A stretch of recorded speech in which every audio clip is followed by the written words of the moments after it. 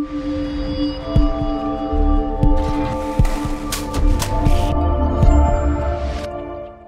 right, on today's 2-minute drill, we're talking about the floor cover tool and some things to watch out for after you continue a drill. So this is a drill that's finished.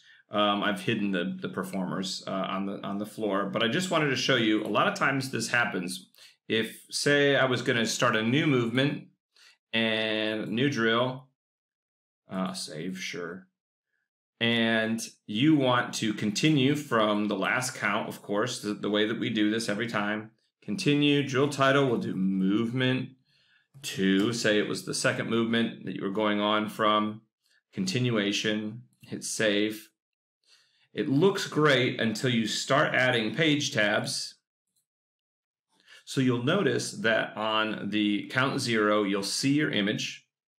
Then you'll notice that when you press to the next page that you've started designing, that image goes away. It's a pretty easy fix. You just go back to count 0, you click your floor cover, and then just accept it again. And then boom, it's right there on all the pages, and you can continue designing on top of your floor cover. So I find that anytime I'm using a band where or a winter guard where I'm using a floor cover, or I use floor covers to block out maybe sides of the field that the band doesn't use, like they don't have outside the 20s to practice on. So I'll block those out so that I don't accidentally write drill into those areas.